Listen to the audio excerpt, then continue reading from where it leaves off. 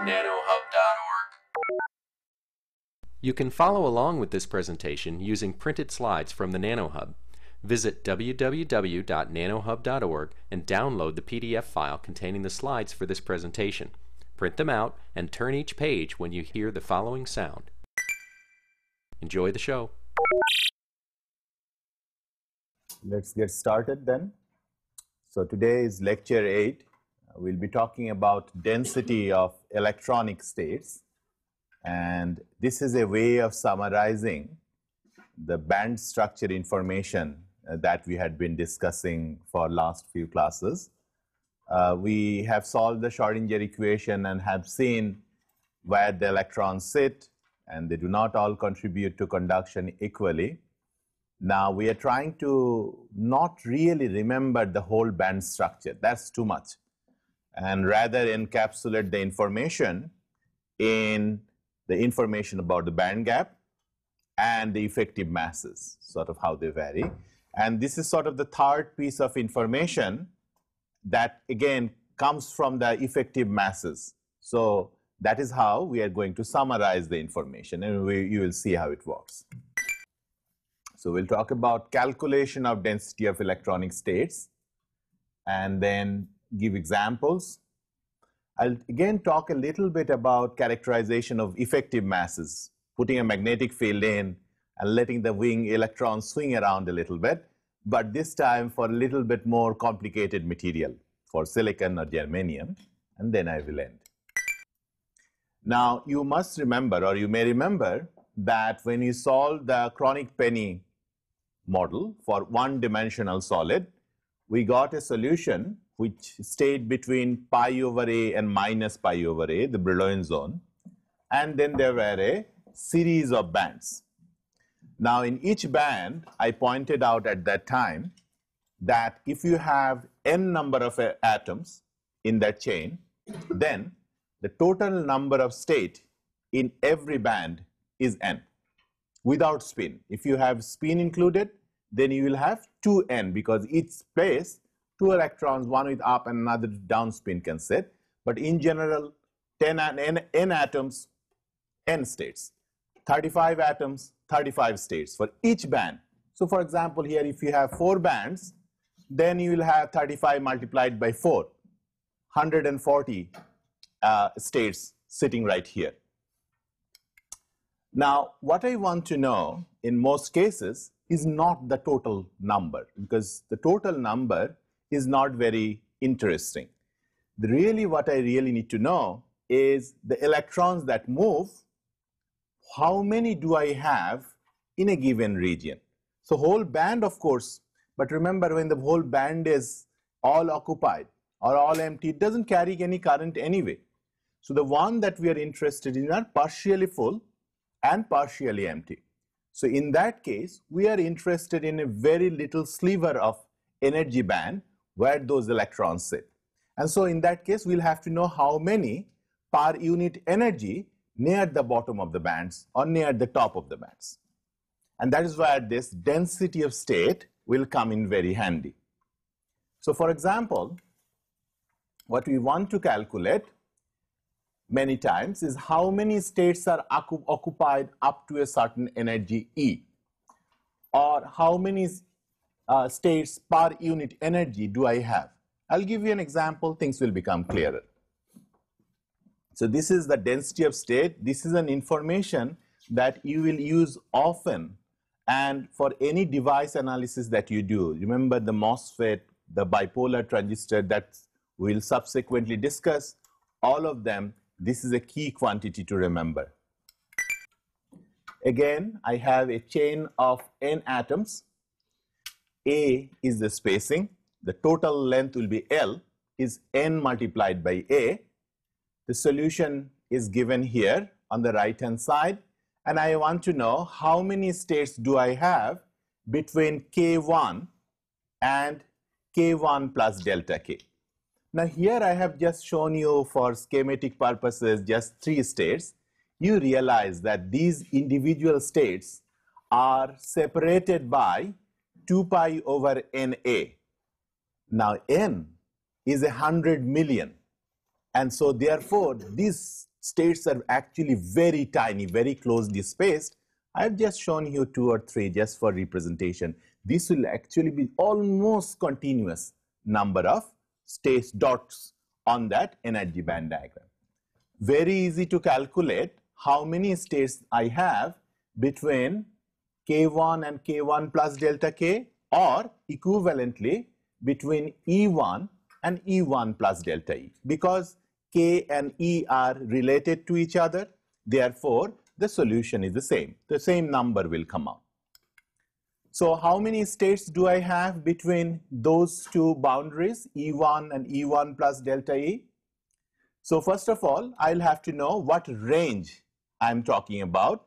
So I have a range of delta K, this capital delta K. That's the range of K vectors that I'm interested in. And the points are separated by, well, that's the little delta K. That's how much it is separated by. Now, what is that factor of 2 doing there? It is not spin. What it is, you can see I just considered from 0 to pi over a, the right branch. But of course, I have 0 to minus pi over a, the left branch I also have to consider, because when I'm talking about a given energy range, both the plus and the minus both contribute. So therefore, I'll have to multiply by that factor of 2. Now this delta K, little delta K, I know already 2 pi over Na. So that is how many states I have between for a energy range of delta E, right? That's how many I calculated. So if I wanted to know how many per unit energy, all I have to do is divide by delta K, delta E, the range of energy. And you can see that is exactly what I have done. The Na has flipped over on the top and the 2 have cancelled. I have a pi and delta E over delta K over delta E. So I'm almost done. Somehow, if I can evaluate this delta K over delta E, how the slope changes. Is it going to be different for every band, right? You realize? Because some bands are flatter, some bands have more curvature.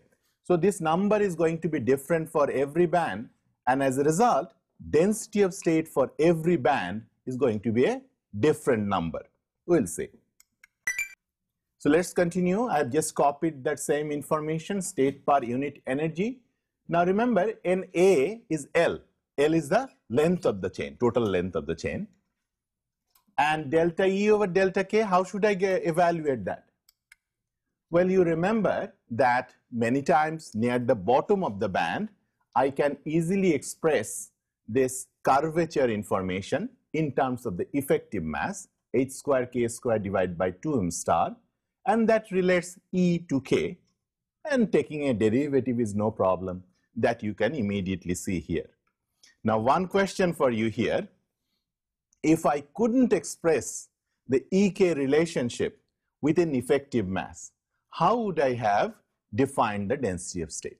In this case, this state, how would I have done it?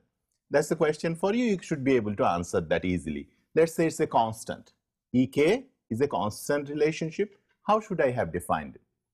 Anyway, for this particular case, when it's a parabolic density of state, a parabolic band structure, then I have this particular relationship.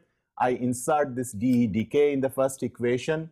So that gives me an expression that has solely energy in it. Now, if I wanted to know that instead of this sample of L, what is per unit length, how much, per unit length, how many states I have, I'll just divide it by L. You know, the top, the bottom one is just a previous one divided by L per unit length at E. That is density of state. So density of state is number of states I have per unit energy and per unit length. Now, if I have 2 meter material, I'll just take this number multiply by 2. So I'll know the total states, total number of states. If I have 3 EV band energy, I'll just multiply with 3. And that way I will get the density of state information. See? So this is a sort of it's like a density per unit energy per unit length. Then I can manipulate it in any way I want. Now this is a material property. Once I calculate it, this number is not going to change. It's silicon or germanium for a particular band, whatever this number remains as is. and it will not change whether you apply a voltage here or operate the device in one way or other, you see. So therefore, this number will appear as a constant in many of the textbooks and also tables, let's say, or you can calculate it. 1D is fine, right? So you can see how 1D works. Now, how does it behave? We can get a graphical look.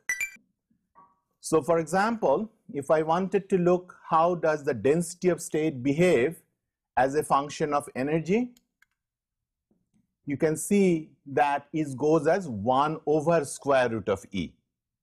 And so starting from the bottom, it will gradually decay away from the bottom. You realize that, right? So 1 over E. And one thing is, well, you can ask this question that what happens at E equals E naught, right? If E equals E naught, does it blow up? Not really, because remember these states are discrete points. So when you are actually close to E equals 0, you cannot just use this one and assign exactly set it equal to E0, E equals E0, but rather you'll have to calculate the number of states just around that point. Now, what will happen for the density of state for the red curves? Now, there will be a corresponding similarly 1 over E, but this time E going below, and then same for the blue one.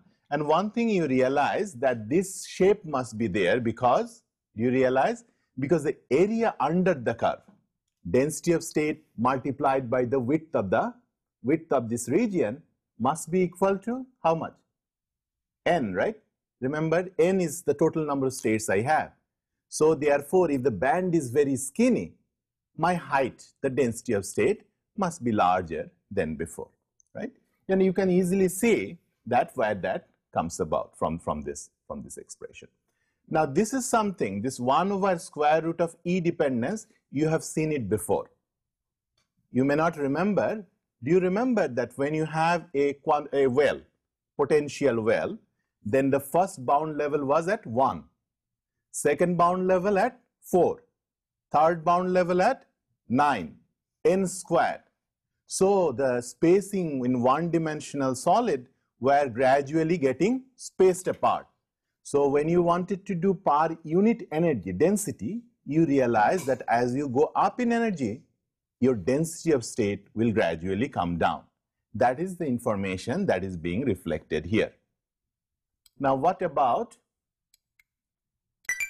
two-dimensional density of states? When you have a material like graphene or some other material that is two-dimensional solid, in that case, the spacing, let's say, is A and the other side is B, let's say. This is one of the 5 Bravais lattices, do you remember? A not equal to B, and the angle being 90 degrees, for example. Now this I will not do. This is your homework. You should be able to do it yourself, but convince yourself that amazingly, density of state in a two-dimensional solid does not depend on energy at all. That's a very interesting thing. So you should be able to show that as a homework problem. Now let me move on to 3D, because that's what is there in the textbook. And many practical devices, your Pentium and various computers, of course, are based on three-dimensional solid. These are sort of material of the future. The 1 dimension and 2 dimension, let's say. 3 dimension is what we often need. Now there is a series of pictures here. Let's go through them one at a time. On the left-hand top side, I have taken a macroscopic cube, meaning the side may be, let's say, 1 millimeter, the length is, let's say, 1 millimeter, the width may be, 2 millimeter, and the height is 3 millimeters, something big. I have taken that. And once I have taken that, I could have constructed the Brillouin zone.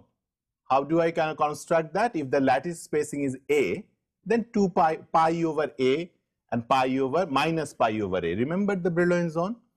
And within each one of them, each solution point will be given by 2 pi over L. That is the little spacing between the points, the dots. It was 2 pi over NA, and remember NA is L, right? The length. And so one side will be 2 pi over L, the other side will be 2 pi over W, and the third side 2 pi over h. And within this little box, little tiny box, there will be one solution sitting in the middle, right? So if you want to calculate how many states you have for a given energy range of delta E, what do you have to do? Well, that is what is being done on the rightmost corner on the bottom. What I have drawn here is two concentric spheres,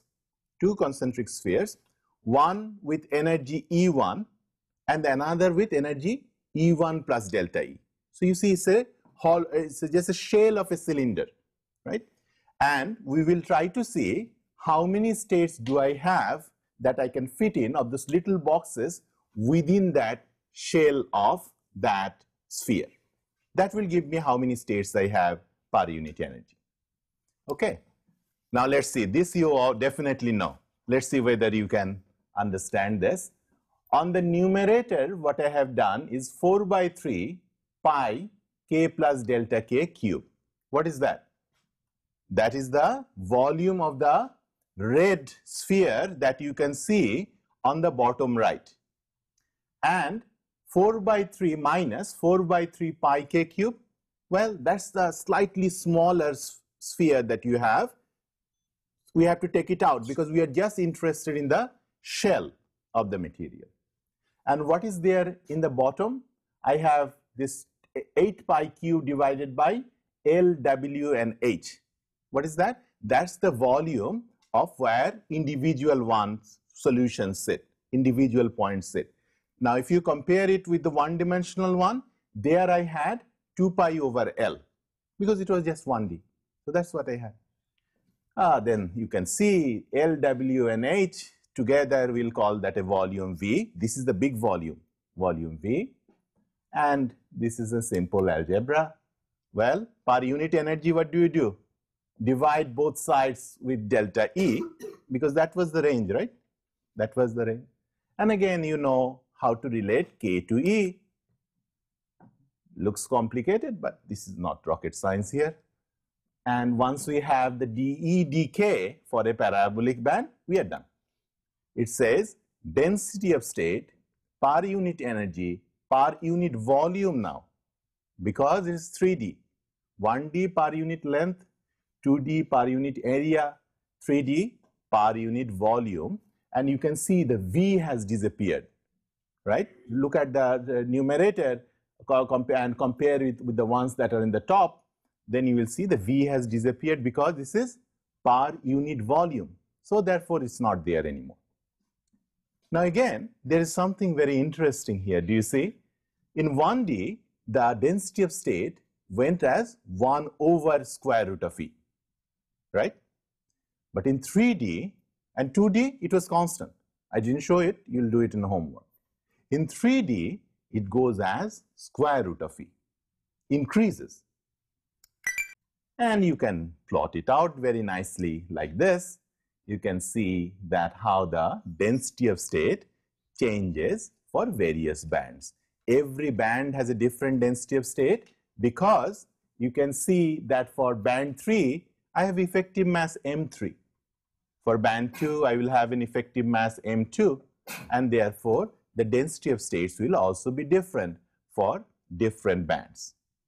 Now, have you seen this before? This square root of E dependence. Have you seen this before? Now, do you remember that I pointed out that when you look at an hydrogen atom and where the energy levels can sit, I mentioned that the difference between 1 and 3D there, that in 1D, they get spaced out as 1 over n squared. But in 3D, they get closer together as 1 over n squared. Do you remember 1 over n squared minus 1 over m squared? That is how we got the energy spacing. So farther out they go out in energy, the energy levels gets closer together. And therefore, density per unit energy, this keeps going up. And that's what is being reflected. Of course, it's not the same thing, but it's a three-dimensional solid. The idea is very similar. That's why it goes up as square root of A. You'll remember this, right? Don't have to, always don't have to derive things. You should be able to remember the formulas almost physically. so that even when you don't have any notes or anything, if you had to write down a bunch of basic calculation, you don't have to always hunt for textbooks or your notes. You should be able to say, okay, physically, what is the content of this material? And you should be able to, at least in graduate level, be able to remember that. What about density of states in specific material? These are the general idea, right? We didn't talk about whether the material we just talked about, whether silicon, germanium, we didn't say that. What about actual material? Well, actual materials sometimes are a little bit more complicated. We will see. The easiest one to think about is gallium arsenide. Do you remember that gallium arsenide, on the right hand side, I have shown the EK diagram, and then there are these two panels which has been pushed together. The panel being gamma to X, which was one panel, and gamma to L being another panel. Now, if you look at the conduction band around gamma 6 point, the blue circle, then you can see that going along the 100 direction, along the X direction, and going along the L direction, the energy comes out about the same, right? And so at a given energy, the amount of delta K you have to travel for that band is about the same, either in the X direction or in the L direction. That says that the constant energy surface for that band is approximately a spherical one. And that is what I have shown on the blue sphere on the slightly left to the figure. And that's the constant energy surface for the conduction band of gallium arsenide. Well, if it is a sphere, then we have just calculated in three-dimensional. A big sphere, inside is a small sphere, and that's the density of state for the conduction band. You see, I have the same formula. Now, one thing I want to point out that you have to be a little careful about, that I have a 2 in the denominator. In the textbook, sometimes you may or may not see the factor 2. Sometimes they include the spin in there already. If they include the spin, the total number of state will be 2 times larger. So that 2 will not be there. That's maybe in many textbooks, but in order to be consistent, I'm doing all the calculations without spin. You see? Okay. So conduction band taken care of. You know the conduction band, the effective mass for the electrons. You can put it in there and calculate this number. What about the valence band? Now in the valence band, let's see it a little bit carefully. That's near the gamma 8 point. In the gamma 8 point, you will see that there is actually 2 bands sitting on top of each other. One is called a light hole band. Now why it is a hole, you know, right? These are almost full, and a few empty spaces, I can take care of those to calculate transport. Now why is it called light hole, and why is another called a heavy hole band? The reason is that if you have smaller curvature, second derivative of energy with respect to K, effective mass is inversely proportional to the curvature. Shallower the curvature, electrons don't want to go from one place to another, right? So in that case, you can see that the light hole and heavy hole band, they have slightly different curvature, and they have therefore slightly different effective masses. You can again see that this is approximately spherical, and actually one can prove that as well. And correspondingly, the density of state will have the 2 components, one from the heavy hole, another from the light hole. Now, do you see why I have to add them? Because if I am sitting at a constant energy, I could either sit in the heavy hole band or I could sit in the light hole band. Those states are all occupied. It's like chairs here. If you have 2 sets of chairs on this side, both have the same energy. Then some students could sit on the left side, some student could sit on the right side, and when I want to know where you could sit, I will have to add both of them. But assume one set of chairs is significantly higher than the other one, then of course the probability of those states being occupied are not the same. So therefore here I have to add it, not always.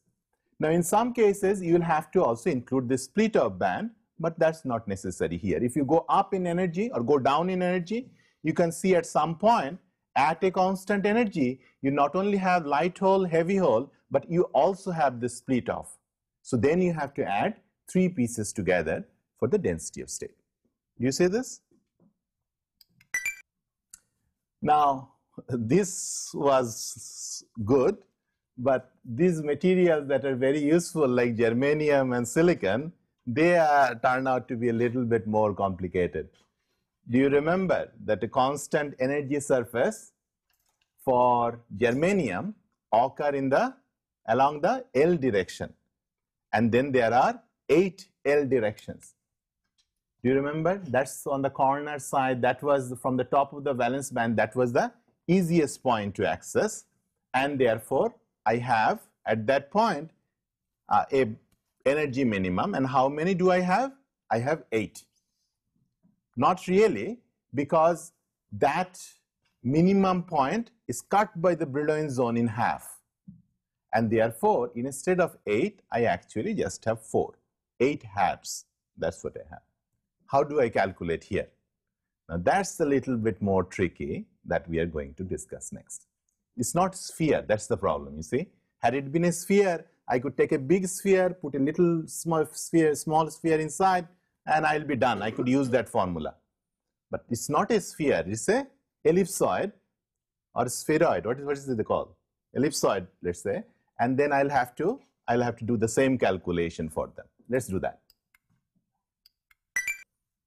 So if I have a ellipsoids like that, then I can always relate the energy E to the wave vector k1, k2, and k3. Now, why am I writing it as k1, k2, k3 rather than kx, ky, kz? This is because that ellipsoid could be oriented in any random direction, you see. Some of them are in L direction, some of them are in X direction. So this is a general form. I write it this way. Now, I also have in the longitudinal side, you see this has 3 axes. In the longitudinal side, I have ML, and on the transverse side, I have the effective mass MT. Now, in general, this doesn't have to be the case. You could have 3 different masses in 3 different directions. For this particular material, germanium and silicon, 2 just happens to be the same. Okay. Now, you see, I could divide E minus EC throughout. Take it to the right hand side and flip the H bar squared from the top to the bottom. Couldn't I do that? That's simple. And I could call this one, this whole thing inside the bracket, alpha squared. It's just a name. And the whole thing on the second and third one as beta squared. So now I have k1 divided by alpha squared, k2 squared divided by beta squared, and the third term. That's the equation, of course, for ellipsoid. That we know, right? So from here, we'll do a trick. We'll say, yes, we could take 2 such ellipsoids and find the skein of it, and then try to see how many states I can put in there. Or I could take this football and squish it and make it a sphere. But you see, the points that I had in the original one, they are sitting there. I'm just squishing it. So essentially, the number of states will not change even when I squish it and make it a sphere, right? Therefore, I can do that trick and very easily calculate this. So the top one in the green and the bottom one in the blue has the same volume. I am defining it so. So they have the same volume. And if I want them to have the same volume, what should I do? You see, for the green one on the top, the volume is 4 by 3 alpha pi alpha beta squared. You know that, right? If the 2 axes is alpha, beta, and beta, then in general I will have alpha beta squared. If 3 were different, alpha beta gamma, then I will put the 3 alpha beta gamma there. Just 2 happens to be the same. Now the n equivalent is that 6 equivalent values in the Brillouin zone, because we are interested in 6 of them. I'll show you it in a second. Now if I want to transform them to have the same volume, I will define it as 4 by 3 pi k cubed, right? Definition. So from here, I can easily calculate what the k effective is. Now I can insert the values of alpha and beta in this long expression and define a so-called effective mass on the right-hand side in blue, which sort of represents how the electrons in these states equivalently move, right? I'm just making it an equivalent description. Now this looks complicated, but you can see this E minus EC business in the numerator, lots of h bar squared, they will all disappear, and in the end you will have that little expression over there, that ml, longitudinal effective mass, that you will measure in a few seconds. I will show how it's done. mt, those are measured. As soon as they are measured, I will know the effective mass, and when I know the effective mass, I also know the density of state. Is that right? I also know the density of state right there, because as soon as I know the effective mass, I can put that effective mass in the density of expression. Do you remember? Because now I can use the sphere equation, right? Because I've just transformed it into a sphere. I can convert it and I can calculate it. You remember the 4, right? Half of 8, because the Brillouin zone cut it. Now what about silicon? Silicon is 6. Apart from that, everything else is the same. Why is it 6? Why is it not 3? Why doesn't Brillouin zone just cut it in the middle for this case also? And shouldn't I have 3, right? 6 in direction half cut? Not really. And that is because you'll have to be a little careful. Look at the yellow region that I have marked. The minimum point is really not at the zone boundary. It is a little bit inside, about 20% inside from the Brillouin zone. So actually the constant energy surface starting from the bottom point is wholly within the Brillouin zone for low energy. As the energy gets gradually bigger, what will happen? The part of this football will be cut by the Brillouin zone. As it gets bigger and bigger and bigger, you will see more and more sort of half is getting cut. You see?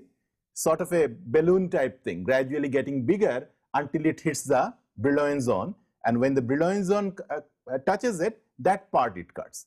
And bigger it gets, more part it cuts. And eventually it will become almost like half. But for low energy where we are interested in, it is wholly within the Brillouin zone. And therefore the sort of the football stays in, I have a factor of 6. Now you will have to do a complicated homework. If you don't pay attention to how these things are being done, you will not be able to do that. But that will clarify all these concepts in one shot. Now finally, I want to talk a little bit about the effective mass. I have already told you about how to measure effective mass by experiment, right, in the last class. But I want to tell you a little bit about how to calculate effective mass or measure effective mass when you have this ellipsoidal type density of state, right? That's something we haven't discussed the previous class. Now very quickly, if you remember, then the measurement of effective mass involves that we apply a microwave frequency about 24 gigahertz, let's say, and then apply a magnetic field. As the electron swings around, then we correspondingly find that at particular magnetic field, there is a sharp absorption when the rotation of the electrons exactly matches that of the microwave signal. Then I have that, and I could calculate from that information. Nu naught is known, the magnetic field of the resonance is known. I could calculate the m star, and that is something I have done before, done in the last class. You can see the electrons also swinging around in the K space. Now this part, some of you have asked questions about that. Why is it when something goes around in real space in circles, why is it in the K space also? You see in the right hand side is the K space. That should it go around the circle also? Right? That's something we should be able to understand. See how it works out. Assume in the real space of x and y, I have an electron the magnetic field is perpendicular to it and the electron is going around, just like that. Now, when electron is going around, you can see when it is on the top, it has a velocity along the x direction, but it has no velocity in the y direction, right? Tangent on that one. So if you look at the corresponding phase space in kx and ky, you will represent that point in blue by a point on kx, a finite value, and ky equals 0. You see that?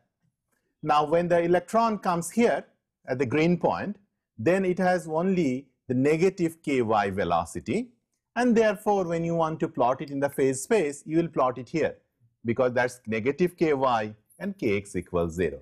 And I don't have to explain. You can see as the electrons goes around, then on the phase space also, this one will go around. That should have been a little bit up, but this one goes around, and as the electron is going in the real space, the other electron is also going in the k space in the same way. Do you also realize that this must be a constant energy surface? Because h square k square divided by 2m plus h square ky square divided by 2m, that's this. So that's why they go around in constant energy surface, right? Now, another thing very quickly, that when this frequency of going around equals the microwave frequency, at that point you have resonance, right? And another thing, if you wanted to plot at any point what was the ky component, and if it is making an angle of theta, you will say it's ky cosine theta, right? That is the ky, how the projection moves up and down on this particular y-axis. Okay, remember these two things, because it is going to get a little complicated before it gets simplified. So that's why I just mentioned in the real space, this, when it executes a circle in the phase space on a constant energy, it also executes a circle. By the way, these experiments have to be done at very low temperature so that it doesn't get scattered. The electrons, when it wants to finish their orbit, it doesn't get scattered. So these are generally done at liquid helium temperature. These are not easy measurements to make. Now, so these we saw in the last class, that how to make the frequency and how to derive that formula. I just want to go and generalize this on a little bit. I described it in the last class. Please see, if you're not clear, please see in the notes from the last class. Now, I have this germanium, not little spheres on which electrons can go around. Now, let's say I take the sample and put a magnetic field B along a particular direction. How many angles will it make? I have 4 axes, right? 4 body diagonal axes for germanium only. For silicon, how many? I have 3, right? This lateral, perpendicular, and front and back, 3. Here I have 4. So any magnetic field I bring in, it is going to make 4 angles with respect to the 4 axes. And what are those 4 angles? Oh, by the way, so as soon as you put the magnetic field on, the electrons now is going to go around this constant energy surface. That's what I just explained, right? But they are going to go around with different curvature. The red ones has a different angle. They are going to measure the transverse mass, and the blue ones are going to measure the longitudinal mass, and it will be all a mess. And how we'll have to deconvolve it, and I'll show you how. But first, see that there are this sort of 8 equivalent direction, right? 1, 1, 1 direction. You know, you have done this homework before. When have you done it? When you have this 1.10, you know, you apply a force, how many pieces the whole thing can break. They were trying to prepare you for this example so that you know that there are equivalent of 8 1, 1 n directions and essentially 4 unique angles with respect to the magnetic field. Okay. Now I want to prove this formula in next 2 slides, and then we'll be done. This formula is, it looks a little complicated, it's not really. What we'll measure is theta and MC. These will measure, and I'll show you how to measure it. And what we'll get out is the information about MT, the longitudinal and the transverse mass. This is my output. my input is theta and MC. So this is how it works. Now let's think, just generalize the calculation we already did in the last class. That for an electron in the magnetic field in the arbitrary direction, I can always write it in this form. V cross B m dv dt. The right hand side is mass multiplied by the acceleration, right? You know that. And the left hand side is V cross B. Now in last time, it was particularly simple. It was spherical, perpendicular. So I could just make V cross B just a one value. But in general, I should write it this way. Please try it out at home and see whether you agree. Just, write out the Vx as an x, y, and z component and y at Bx, By, and Bz component. Just write it out. And the M is a diagonal matrix. So one element will be ML, the next diagonal will be MT, the third diagonal will be also MT. So this is a diagonal matrix. Multiply this out 2 minutes. You'll see how this one comes about. Now what you want to do in the next slide is take the second equation for y, and take a derivative once and replace the first derivative on the left hand side by using the other two equations. So that you get one equation for Vy. Again, a 2-minute thing. Just check it out. It's not complicated at all. So now assume that corresponding to an ellipsoid, the angle it makes, the magnetic field, the angle it makes is theta. And so the components of Bx, By, and Bz are given by that, sine and cosine theta. And this is what I just mentioned. Take the second equation and use the other two equations to find this. And this is an equation for Vy, and the y w squared, if you do the derivation, you will see it will come out something like this that I have written over here. Now, what is the solution of that equation? Vy equals a sine omega t. Is that right? Or a cosine omega t. Do you remember 5 minutes ago I said when the electron goes around the orbit, if you take a vertical projection, that it is going to execute as sine omega t going up and down? This is exactly that. So from this is telling you that the electron is actually going around the orbit at that point, and when it's equal to omega naught at that point, it's going to absorb the microwave. So from here, the last step is obvious, you see. All you need to do is in the omega squared, add the resonance condition omega equals omega naught, use the three sets of things, definition, omega naught, omega t, and omega L, put it in the top equation, you get the bottom equation. That's it. Now, it's difficult to explain on a slide, PowerPoint slide, but I really, I'm telling you, it is no more than 5-minute exercise for you. So maybe you want to check it out. Now I am done, because now this is the experimental results I have seen. I have, let's say, magnetic field as a function of absorption in a real material. In this particular case, the magnetic field in 1, 0 plane. So I am specifying what the magnetic field is so that I can calculate the angle with respect to the 3 axes or 4 axes. And you can see those are the electron absorption peaks. So I'll have 3 peaks. I have 3 masses. From the magnetic field, I can use the formula on the right to calculate 3 MCs.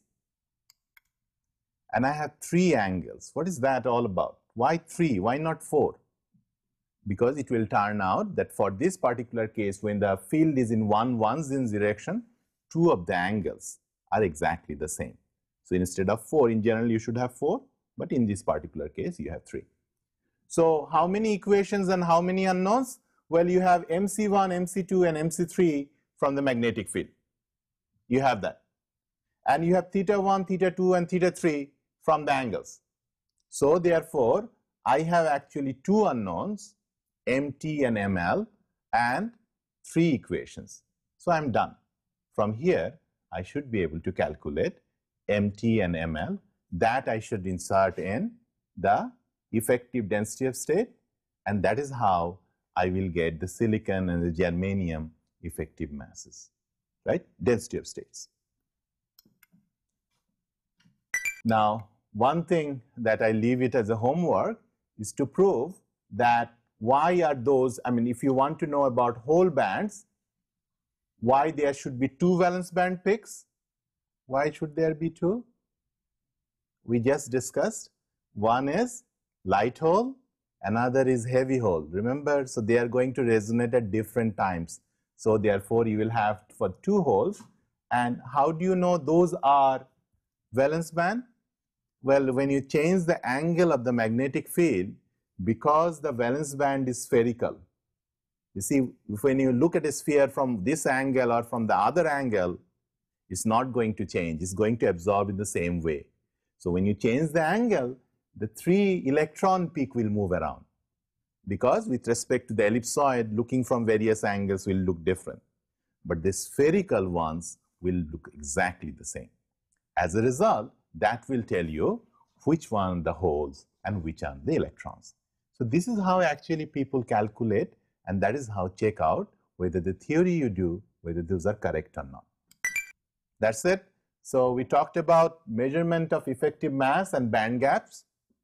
That is the information we are going to carry through. Not all this solution of the Schrodinger equation and everything, because as far as we electrical engineers are concerned, for transport properties, conduction band and valence band is all there. That is what we have. For others, there may be other bands.